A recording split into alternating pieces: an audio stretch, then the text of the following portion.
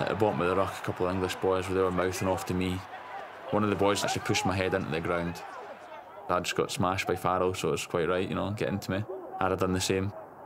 But they might think it's a strength of their defence to fly up and try and put pressure on me.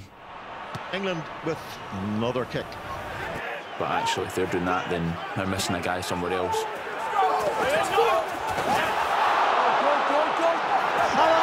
Go, Scotland! Magical! Magical! This is astonishing! That is a mic drop moment from Duhan van der Merwe. Have you ever seen anything quite like that? I just ran past and sort of said to him, like, what's that you're saying now? Just to see if I had anything else to say after Duhan's just scored it from 60. But they were quite quiet after that.